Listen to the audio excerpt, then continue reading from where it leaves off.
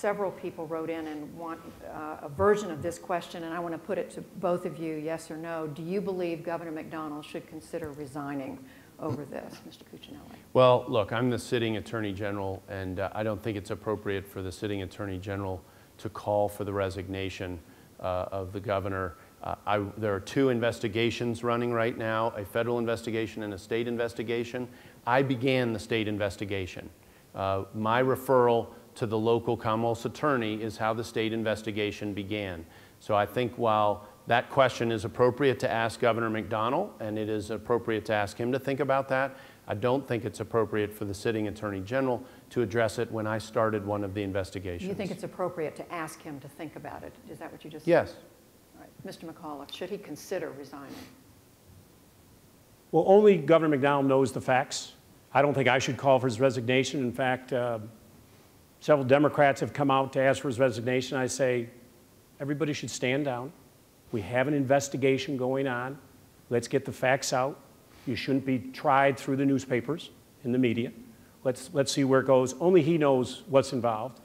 If any of these stories are out, I would agree with the Attorney General that he should consider it. But he knows the facts, and it's only up to the governor who, at this stage, can make it. Let's let investigations go, and let's not prejudge an investigation. Mr. McAuliffe, you have, and this is something that came up a few minutes ago, you have talked about yourself as a job creator. 4 years ago, you did promise green tech. This electric car company would bring lots of jobs to Virginia. You discussed it a few minutes ago. It didn't bring jobs to Virginia. You also promised jobs through a company called Franklin Pellets, which was going to convert a paper mill into a biomass power plant. Critics are saying it undercuts your claim to be a job creator. A number of newspapers in the state have editorialized about this. They're asking you to come clean on what your job record is as a job creator and what you present to the people of this state, because you are known as a businessman, an investor. And you want a governor who's trying new technologies. There's a lot of things I could have done the last couple of years with my capital and my time. I chose to take on several very innovative, futuristic business opportunities. I think that's exciting, entrepreneuristic. No place was ever promised anything. You've got to bid. I mean, that's how you do business, and whoever puts it out, you got to make the decision. As Franklin Pellets, a great new exciting thing that is working very hard. In fact, I want to thank the Attorney General. We just signed a 20-year lease at the port, and he authorized that, so I want to thank him for his work on Franklin Pellets. But what I will bring to this is a 42-year business career. I started my first business when I was 14 years old, so I could help pay for college. I was a bank chairman by the age I was 30. Was chairman of a home building company. Built over nearly 6,000 homes and a lot of folks involved. I've been involved my entire career in dozens of companies, either starting or investing. That's what you want in your governor. A governor that's willing to take those chances, invest your own capital. A governor who has sweated out payrolls. A governor who understands the ups and downs of business. And not everything always works out the way you hope, but you are in that arena. You're learning from that. But I'll bring 42 years of experience in a wide variety of different businesses. And I give credit to those entrepreneurs who are in the arena. I'll be honest with you. It's not easy starting a car company. Not many people have done it in the world, especially a neighborhood electric vehicle to be versed in the globe. I remind you that Nissan took 18 years to develop the Leaf. Our company's done it in 4. Got a lot of work to do, but it's exciting. That's what you want. An entrepreneur, someone willing to take it to the next level. And that's what our children want from our governor, so that they have those 21st century jobs here in Virginia. Invest your own capital, like that Mississippi tax money that got him to walk over Martinsville, to leave Virginia, abandon people he acknowledged right here in Virginia needed just one more facility to start it down in Mississippi. That's invest your own capital. Now, if "your" there means taxpayers, then it's accurate. Then it's accurate. In January, he was still acting like he was the chairman of Green Tech, and till it became obvious it was going south, and in April decided to tell people, well, I wasn't chairman since December. And PolitiFact checked that also, and he said, we're making pellets there at Franklin Pellets, selling them to Europe. That was never true. It was never true. He will say whatever he thinks he needs to say to get elected. And the notion of being a businessman is kind of offensive, frankly, to a lot of people who've started from scratch and started their own business. I suspect that asphalt business fits that category very well, but green tech doesn't, and that's what he was running on for months. Look at me, I'm a big job creator. Vote for me to be governor, I'll be your job creator, except he isn't. Remember the promises? 900 jobs by the end of 2012. Only months from the end of 2012. It wasn't true when he said it, and it wasn't true at the end of 2012. I go back to 42 years in business. My opponent has no business record to speak of. And I have learned the ups and downs in business, but I have tried, very entrepreneurial. And as I say, a business has to make a business decision and protect shareholders. You have a fiduciary duty in a business to protect your shareholders.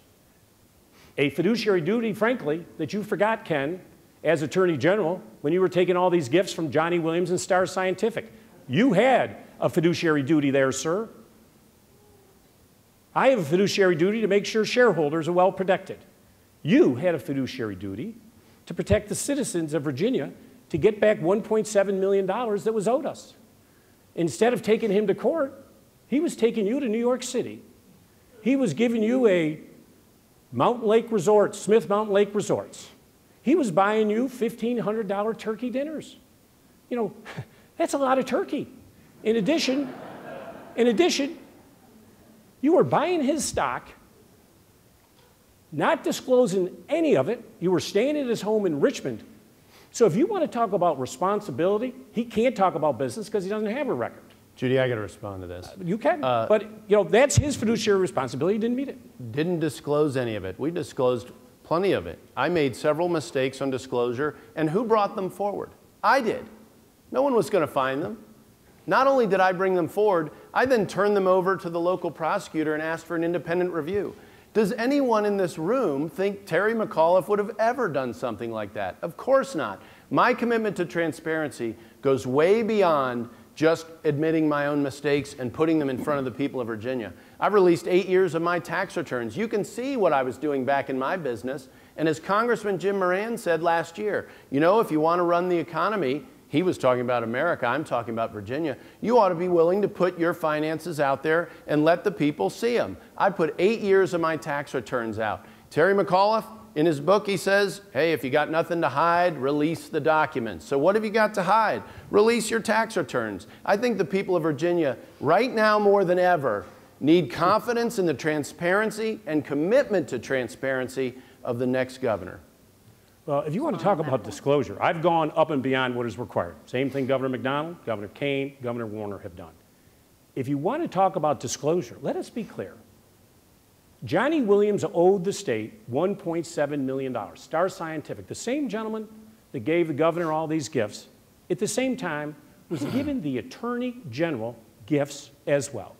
Once it got hot up, of course, you disclosed at that point, you had FBI agents coming in all over the Commonwealth of Virginia. And he didn't disclose any of it. That's why I've called for two things. One, an independent ethics commission. Two, a $100 gift ban. And I would ask the Attorney General to join me, $100. Ken, you can buy a lot of turkey with $100.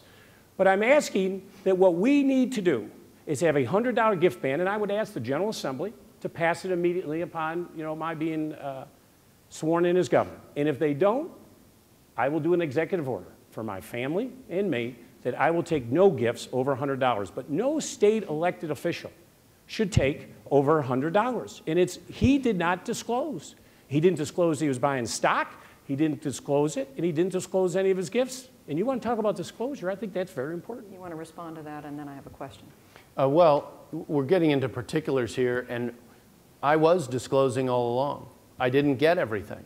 But just this past week, a Democrat prosecutor found that I had not broken the law. I did exactly what I said I'd done, that I had unwittingly forgotten a couple of items. There are admittedly some substantial ones in there, but it wasn't hiding Johnny Williams or Star Scientific. My transparency and my commitment to it go back a long, long ways. In 2009, when I ran for AG, I ran partially on an ethics agenda. We got some of those things passed. When I was in the state Senate, I fought very hard to get an inspector general. I fought to get budget transparency, and I'm offering that as someone running for governor, as transparency of my own personal budget, and Terry won't do that. He still refuses to do that, even though he called on Mitt Romney to do it last year. Let's be clear about the report that just came out. Let's make this brief. If we could, this is an important point, Judy, on Mike Herring's report. If you read the whole report, which I have done, it says in here that the Attorney General should have been prosecuted, but the Virginia disclosure laws are insufficient. It also revealed something very else important. What it said in that report, and it's important, because Johnny Williams, we knew what Johnny Williams was doing for the Attorney General, turkey dinners, trips to New York, Smith Mountain Lake resort homes, but we didn't know what the Attorney General was doing for Johnny Williams. This report made it perfectly clear.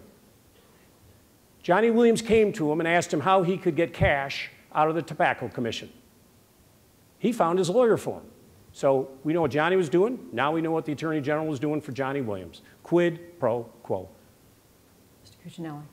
Yeah, that's just absolutely wrong. I got asked, can you refer me to somebody who can help me with the Tobacco Commission? Yes, sure, and I did. That was my only involvement. If that's a problem, you know, referring lawyers to lawyers, I think there are a lot of people in this room might be a little upset that we can't refer people to them. That's all that happened there. The only thing from Starr that came into the Attorney General's office was their tax case, and the only thing we have done is fight it. That's it. That's it. The only thing Johnny Williams got out of the Attorney General's office is opposition. No matter what Terry wants to do to tangle this up and make it more confusing, we've done our job in the Attorney General's office. We've done it right, and no one has gotten the kind of, how did you say it? You help me, I'll help you. That's politics. That is not my politics. That's Terry McAuliffe's politics. Let me just say, wait a minute, it's not true what he just said. I think it's an important point. This tax case came in. The Attorney General sat on it for nearly 2 years. We were owed $1.7 million. Finally, a judge took the case away from him because of a conflict of interest.